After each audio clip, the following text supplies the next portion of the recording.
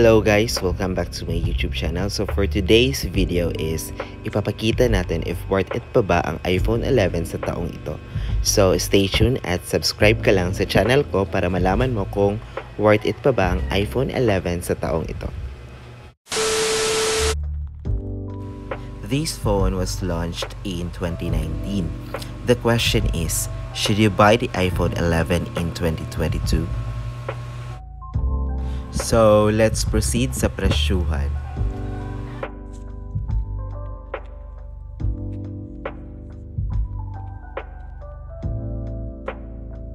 Umpisahan natin sa presyuhan mga ka for today's video kong mga kaibigan. Itong phone na to ay second hand. Good as new. Nagre-range siya sa 25k pataas. Depende naman sa gigabyte RAM niya. Next is the screen and display.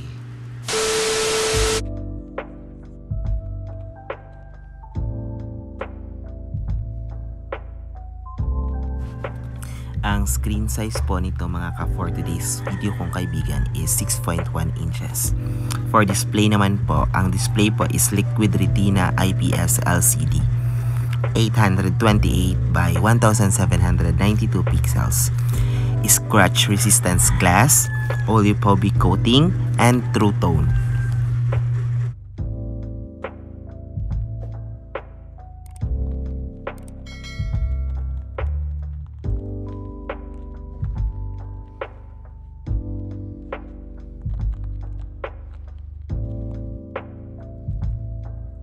For me, the screen and display is very worth it naman po. Kasi nakikita nyo naman, di ba? Ang ganda-ganda ng display at screen. Next is the camera. Ano nga ba ang meron sa camera na ito mga ka for today's video nating mga kaibigan? Alam naman natin sa pagdating ng mga mamimili, the main focus is the camera. Tama ba? Kasi ako, yes na yes. I prefer camera than other qualities of the phone. Pero depende naman siguro sa mga mamimili or the buyer itself. Diba?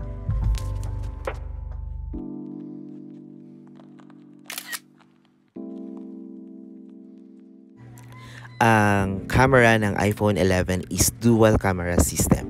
Main camera 12 megapixel 26mm wide. Dual pixel and 12 megapixel 13mm for ultra wide.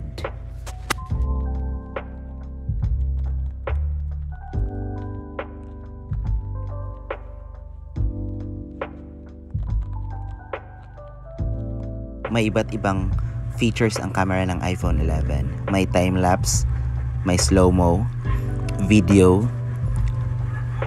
photo, portrait, at saka panorama.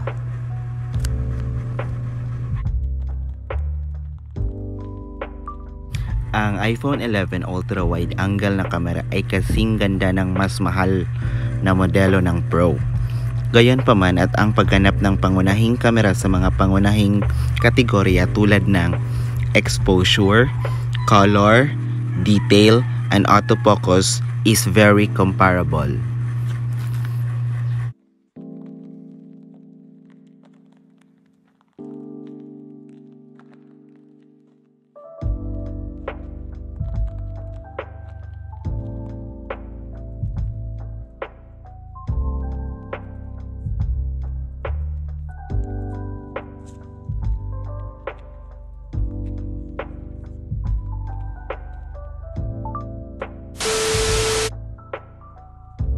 Next is the battery.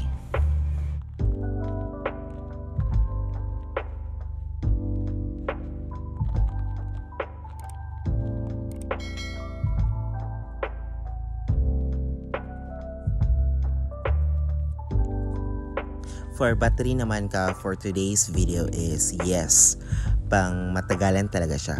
Pero I can assure you, kaya po nitong tumagal ng isang araw. Pero depende na po yan sa iyong paggamit. So, for battery check, yes, worth it na worth it po.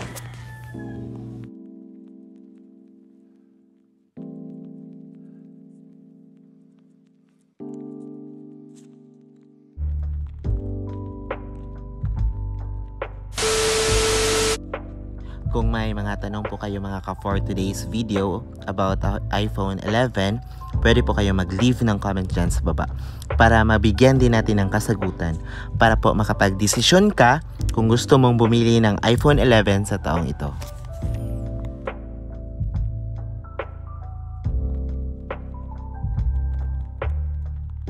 Sana po may natutunan tayo kahit papano, nakapagbigay ako ng konting tips at ideya sa inyo kung worth it pa ba ang iPhone 11 sa taong ito. Pero kung ako ang tatanungin nyo, yes po, worth it na worth it po. Lalo na sa presyuhan, screen and display, performance, battery, at higit sa lahat yung camera.